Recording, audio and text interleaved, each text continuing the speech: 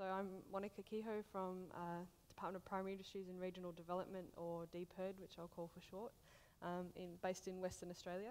And today I wanted to share with you a little bit about how we're using nanopore sequencing to sequence RNA plant viruses, which is the main type of virus that we work on. So a lot of people might ask why we might want to sequence these plant viruses, and for us it comes down to plant disease management. And you could look at a plant and say that has a virus, and you can't cure that plant, but it does matter which virus it is, because to make sure that you can effectively manage these viruses and the spread in your fields, you need to know which one. So you need to be asking the right question, and there's a broad range of tools that you can use.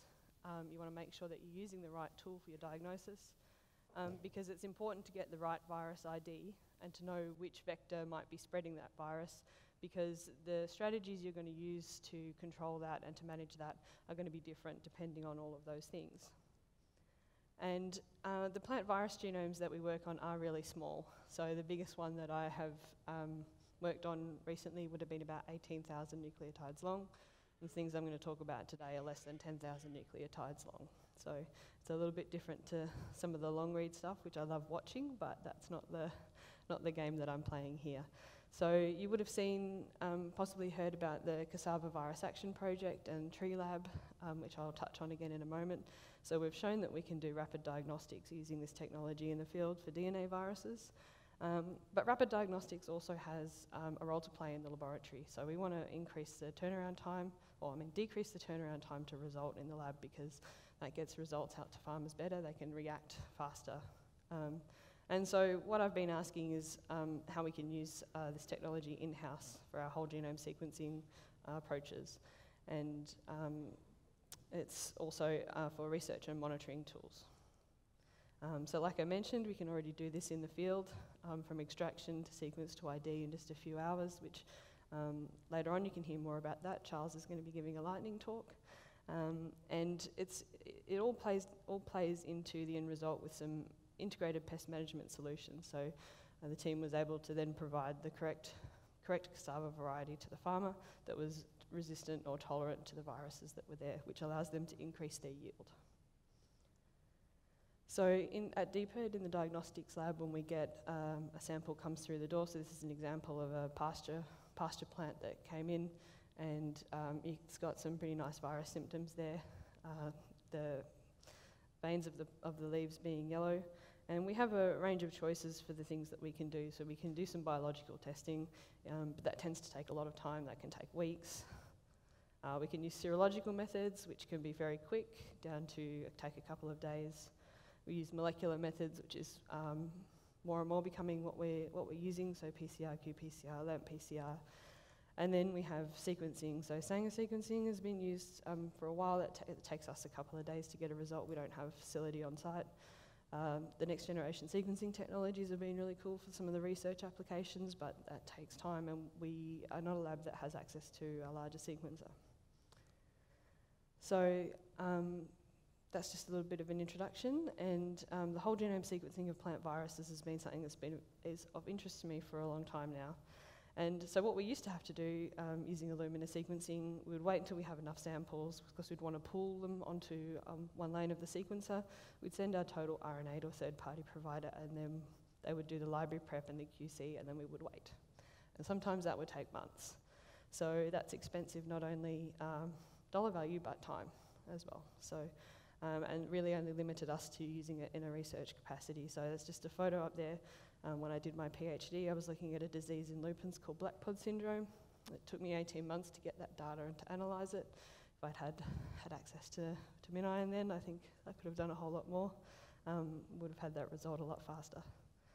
So recently, we've been focusing on the nanopore sequencing. So all of the plant viruses that we work on in Western Australia are RNA viruses, and only a small proportion of them actually have a poly A tail. So that was the first challenge that we had to overcome. And also using, if some of the viruses that do have a poly A tail, that's great. We can use the protocols sort of as they exist. But even if we knew that a plant was sick with a virus with a poly A tail, we still don't know what else might be lurking in there. So if we were to just go ahead and sequence relying on that poly A tail, we might miss something. So I want to be able to use a method that isn't biased in that way. The direct RNA protocols, straight off the shelf, also use the poly A tail method. And I've also, poly A tail being at the 3' end means that if your strands of RNA aren't full and intact, you're going to get a bias of sequencing to that end. Might be missing the other end of that. So for us, avoiding false negatives is just as important as avoiding false positives. And so what we've been doing, method that we've kind of settled on at the moment, using host ribosomal depletion with the Ribomyces plant kit.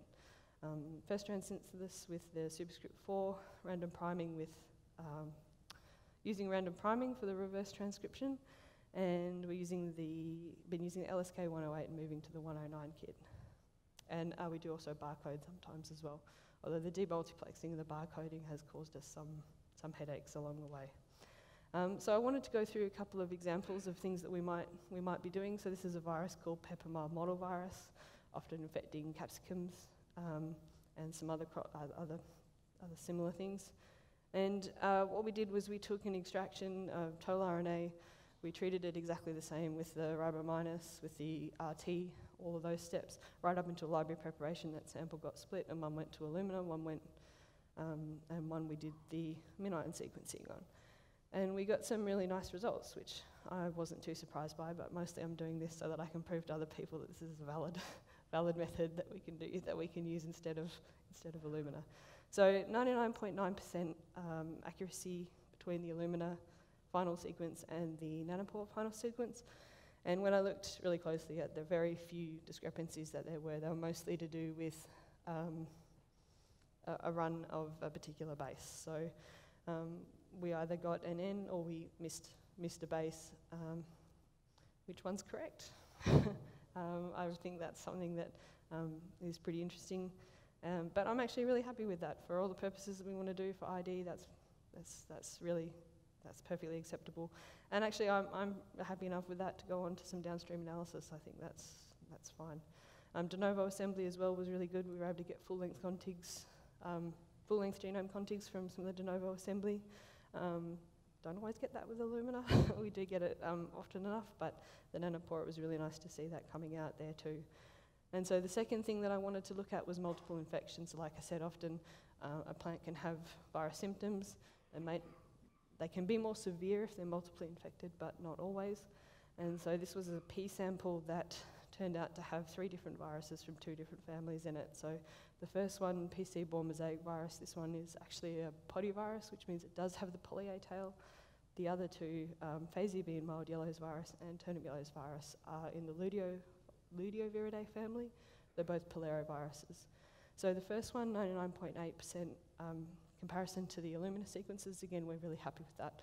And also being poly A, that would have come out if we hadn't, if we'd used the method the other way. But when we did try that, and we don't get the reads associated with the polariviruses. The accuracy, or the comparison of the two viruses at the bottom, 98.6 and 99.1, that's still pretty good. I've already had some really interesting conversations about downstream, about some of the analysis here. Those 2 viruses, both being polariviruses, they're pretty closely related. They are recognised as being different species, but I do wonder sometimes about mapping, whether some of the reads might be mapping to both of those. So I'm really keen to try some new stuff of it next week to look at saving the unused reads and then mapping them again, so sort of a cascade mapping system in these situations.